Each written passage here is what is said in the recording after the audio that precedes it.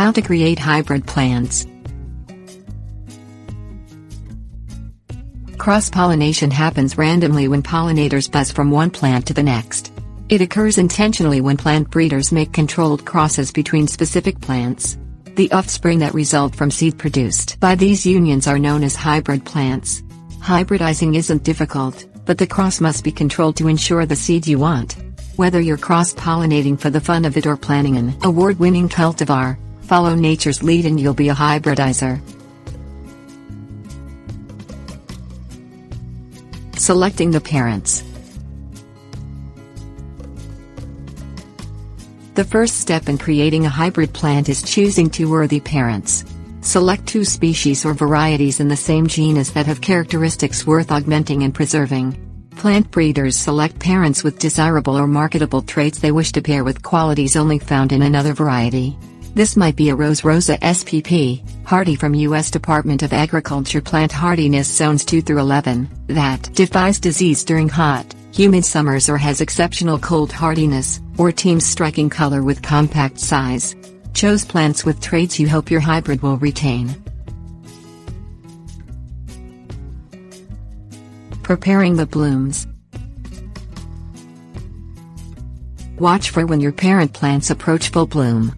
Different plant genera have different flower types.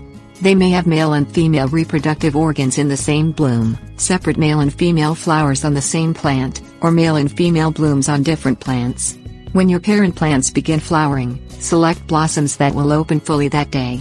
Catch them early, before any pollen is released. Remove all the male parts around the female center to prevent the bloom from pollinating itself. Prepare several blossoms. Cover the exposed female flowers with fastened bags so no errant pollinators get in. Collect male stamens from your pollen parent to use for pollination, and then wait for the sign to move. Making the cross. Normally within a few hours, the knobby tip at the pistils end called a stigma releases a sticky film that stimulates pollen to begin fertilization. That's your signal to pollinate the stigma with the male parent's pollen. It's important to apply your pollen at that time to ensure success. Use a small artist's brush to paint your collected pollen on the sticky stigma.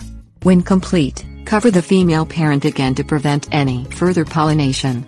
Leave the bag in place for several days as the time for cross-pollination passes.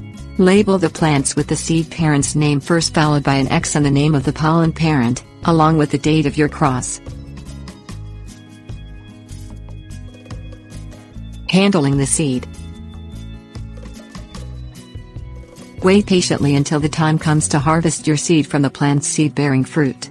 In roses, that's rose hips. In other plants, they may come in seed pods or falling seeds. Protect the fruit and seeds from birds beforehand. Harvest the seeds as you would if you were saving seed to plant next year. That's exactly what you will do. Store the seed in envelopes or containers, and wait for spring to plant your seeds. Start your seeds indoors for the best possible beginning. As in humans, each cross produces distinct creations. The seedlings that germinate are hybrid plants. Selecting your hybrid. Now begins the fun of watching your hybrids grow and seeing if the traits you wanted carried through. You already created hybrid plants, but the bigger task is knowing if they're worth keeping. It may be years in the garden before you observe that one seed developed disease resistance and kept a parent's luxuriant blooms, or that the best of both disappeared and your hybrid belongs in the compost bin. Seeds from hybrids do not grow true to the plant. To replicate your hybrid, take a cutting and root it. This clone is an exact replica of the hybrid you've selected to cultivate. Every cutting taken from the original or its clones replicate your hybrid cultivar.